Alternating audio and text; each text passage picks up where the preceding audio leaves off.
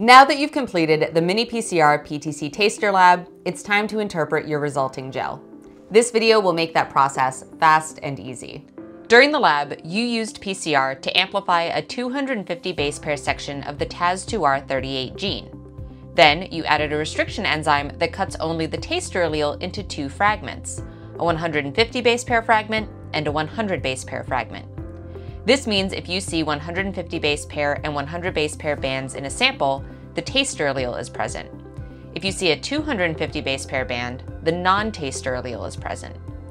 We'll use the DNA ladder like a molecular ruler to determine the lengths of the DNA fragments in our samples.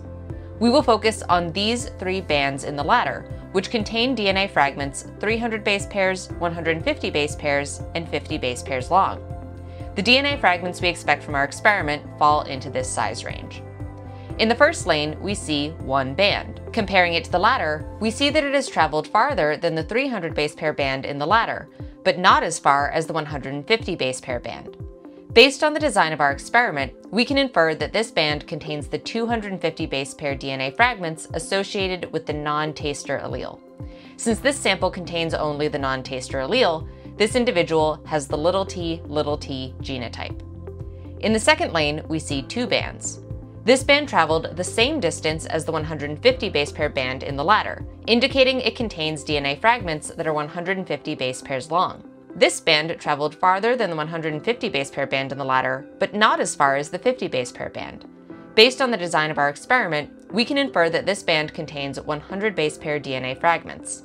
This banding pattern means that this sample contains only the taster allele, so this individual has the big T genotype. In the third lane, we see three bands. Comparing them to our ladder, we see that this band contains DNA fragments 250 base pairs long, this band contains DNA fragments that are 150 base pairs long, and this band contains DNA fragments that are 100 base pairs long.